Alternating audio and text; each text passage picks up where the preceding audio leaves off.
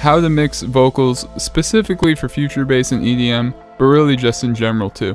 So here what we have is a vocal that I have picked from a royalty-free sample pack on Splice, and this is what it sounds like, just with nothing on it. I'm losing myself, I'm losing myself tonight.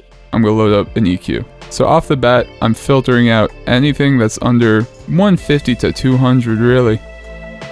I'm putting up this bandwidth, gonna make it a steep 8. I'm losing myself, I'm losing myself tonight. Basically what we were trying to accomplish here is take out all the lower frequencies without really even making it so that you could notice it in the actual vocal file. Because you just want to take out these pesky frequencies down here. Up next, you're going to take these middle 5 bands, you're going to want to drop the bandwidth down to 0. And what we're about to do right now is called frequency sweeping. I'm losing myself. We're going to raise these up really high and listen for frequencies that kind of ring in our ears and don't sound good. You'll know when you hear it.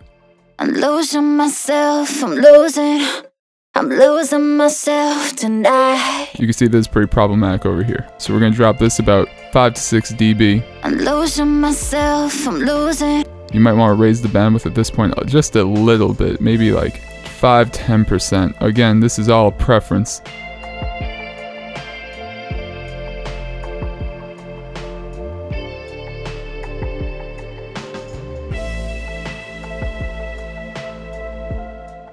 I'm losing myself tonight. So I know what you're thinking. Those S sounds are sounding a little harsh. What do we do about that? You have Maximus, which is a great plugin for many different things, but they have a great de-essing preset. It's de-esser split band. So basically what we're going to do here, we're going to raise this pre-gain until we start seeing the transients from the S's kind of hit in the middle of this graph right here, and then we're going to lower the post-gain by the same amount. I'm losing myself, I'm losing myself tonight. I'm losing myself, I'm losing. You can hear as I lower it, the S's start to get less and less harsh. I'm losing myself tonight. Great. So just to go over what we've done this part, I'm going to play it without these 2 EQs that we've done. I'm losing myself, I'm losing. Once we add the first EQ. I'm losing myself, I'm losing myself tonight. Once we add the de-esser. I'm losing myself, I'm losing myself tonight. Up next, we're going to talk about compression. Really, it's to make sure that the volume throughout the entire vocal is consistent. As you can see in the sample pack vocal, it is pretty consistent, but we have a few peaks here and there we're going to address. So we're going to load up actually a fruity limiter. Put on the compressor. Actually off the bat, we're just going to limit these peaks right here. So really, we're just going to drop the ceiling down. I'm losing myself, I'm losing myself tonight. So we're just lowering the peaks. This is not to compress the entire vocal. These are just for these weird peaks that are just kind of hitting where we don't want them to. I'm losing myself, I'm losing. Up next, I'm going to put another limiter, and then we're going to use the compressor function. So when you're compressing, you really want to put the threshold right in the middle of where your vocal is, like where the meat of it is. You want to put in at the average volume.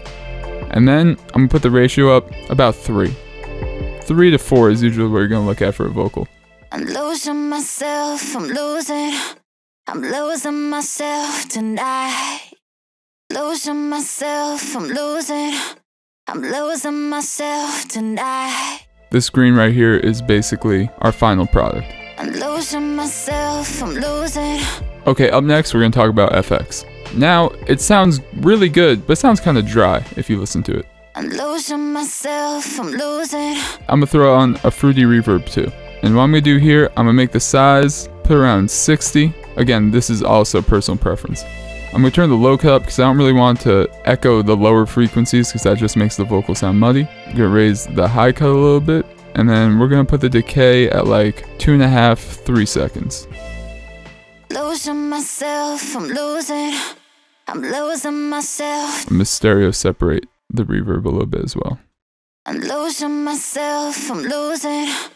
Now I'm going to add on a delay, and I'm going to use Fruity Delay 2 for this. I'm going to put on Ping Pong, because that's going to give it that cool stereo effect, and I'm going to put the input about 3/4 of the way, so it starts kind of to the right and to the left and goes back and forth.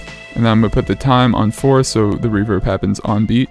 I'm losing myself, I'm losing myself, I'm losing I'm losing myself tonight.